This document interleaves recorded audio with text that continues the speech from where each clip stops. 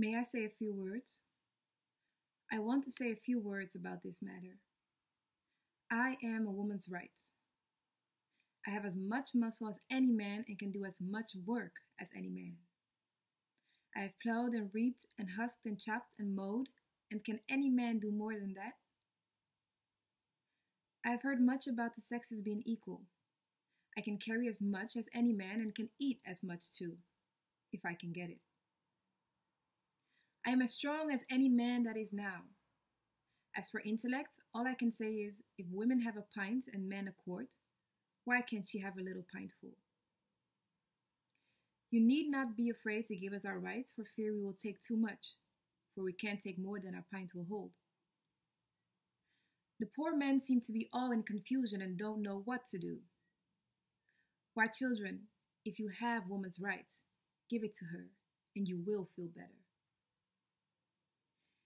You will have your own rights, and they won't be so much trouble. I can't read, but I can hear. And I've heard the Bible and have learned that Eve caused man to sin. Well, if woman upset the world, do give her a chance to set it right side up again. The lady has spoken about Jesus, how he never spurned woman from him, and she was right. When Lazarus died, Mary and Martha came to him with faith and love and besought him to raise their brother. And Jesus wept, and Lazarus came forth. And how came Jesus into the world?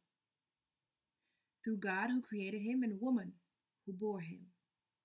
Man, where is your part? But the women are coming up, blessed be God, and a few of the men are coming up with them. But man is in a tight place. The poor slave is on him. Woman is coming on him, and he is surely between a hawk and a buzzard.